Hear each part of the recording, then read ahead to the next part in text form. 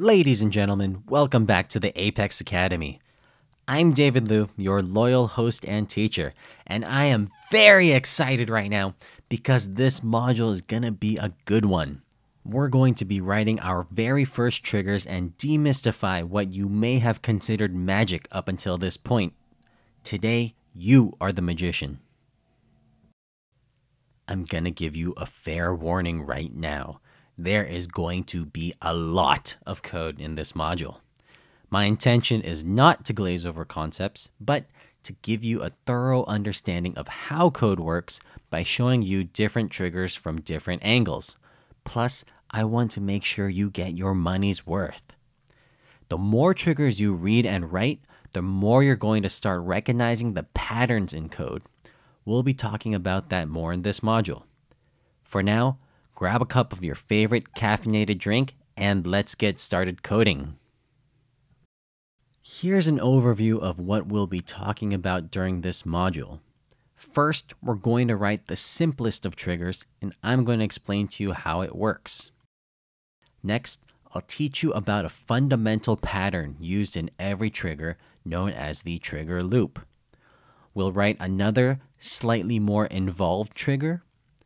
Then I'll help answer what is perhaps the most Googled trigger question of all time. When do we use before versus after triggers? Finally, we'll reinforce and demonstrate everything we learned by writing one more trigger.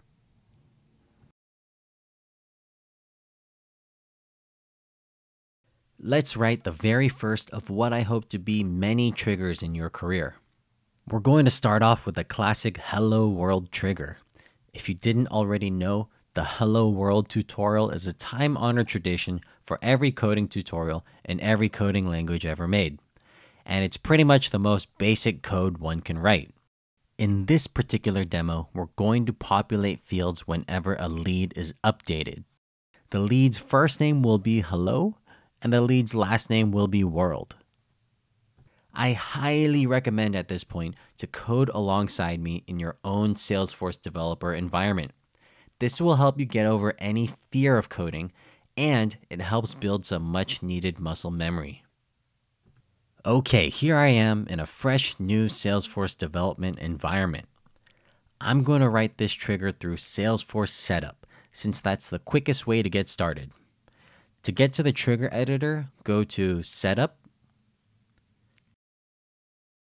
Customize, Leads, Triggers, New. This here is your canvas and your mind is the paintbrush. Let's make art. Once you're here, follow along in your own developer org and type exactly what I'm typing letter for letter. It's common for new programmers to forget to use quotes and semicolons, so make sure you have them there. When you're done, hit the Quick Save button, and your trigger should save with no detected errors. We can immediately see if our trigger works by simply updating an existing lead. Voila! Once we save, we see that the lead's first and last name are updated appropriately. Since our trigger only runs when leads are updated, if I create a new lead, the logic in our trigger will not fire. Now let me go through this trigger line by line and explain what's going on. The first line in this trigger describes its name, what event fires this trigger, and what object it's running on. Coding editors usually pre-populate this line for you, except for its three inputs. The first input is the trigger's name. Salesforce expects a name that includes no spaces. To make up for the lack of spaces, we use what's called camel case. Camel case simply capitalizes the first letter of each word to help make it more readable. You'll see camel case used often in many different programming languages. The next input is the object. The object we type here tells Salesforce that it should fire our trigger whenever events happen on this object. Now, events are our third input. Here we type a comma-separated list of events that will fire our trigger. We covered the three main types of events in the past module: insert, update, and delete. The before tells Salesforce to run this trigger right before a lead is updated. We'll go into that in more detail shortly. So to summarize the first line, we're creating a trigger named Hello World, and it fires before a lead is updated. Moving on to the second line, we have what I call the trigger loop. This has its own name because every trigger you will ever write will have a loop just like this. In a nutshell, multiple records can enter a trigger at once. For example, multiple leads could be updated in bulk. This trigger loop repeats all the code inside its brackets for each possible record. Each lead in this loop is temporarily assigned to a variable we're going to name L. Trigger.new is the list of all leads in this trigger. We'll also go into this in more detail soon. For now, just know that this line roughly reads, loop through all leads in trigger new, which is the list of all records entering this trigger, and for each record we're iterating through, temporarily assign it to the variable L. Now finally onto the part of the trigger that actually matters. Line 3 and 4 basically contain all of the logic of this trigger. The rest of the lines are known as boilerplate code, code that's just kind of there taking up space. In lines 3 and 4, we're setting fields on the lead using a format that may be familiar to you. Just as we would with formula fields, we can access the fields of a record using dots. Remember, L is the variable we're assigning to the current lead in our trigger loop. So we're setting L.firstName to hello, then we're setting L.lastName to world. And we repeat this for every lead in our trigger.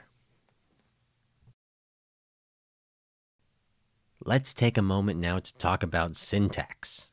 What the heck are we doing with all of these indents, brackets, spaces, and semicolons? Let's first talk about brackets and indentations. Open and close brackets are used to surround blocks of code that are running inside of its scope. For example, our trigger loop is running inside the scope of our trigger. Our main trigger logic is running inside the scope of our loop. These blocks of code are indented inside the brackets to show which scope they belong to. Your code scope is important because it defines the context your code is running in. Again, our main trigger logic in lines 3 and 4 is running inside the scope of our trigger loop. So our trigger loop basically owns these lines of code and defines when and how they are run. In this case, the lines of code are repeated for every record in our loop. Taking one more step out, our trigger loop is running inside the context of our overall trigger. Our trigger defines when this code is run, and in this case, it's whenever a lead is updated. It is not mandatory to have your blocks of code indented within its scope, but it's something every programmer does to make sure their code is easily read. Keep your code clean and make sure to use proper indenting. You're going to confuse yourself otherwise. One more note about scope. For every open bracket, there must be a closing bracket. So if you did your indentations properly, all your blocks of code should line up neatly just like this. I'm personally fanatic about keeping my code clean. And if you ever code for a big company like Google, literally every space must be perfect. So start good habits early. The next thing I want to talk about is spaces. Salesforce is flexible with your use of spaces, just as they are flexible with their use of indentations. Whether you use a single space or 100 spaces in a row, Salesforce treats them both the same way.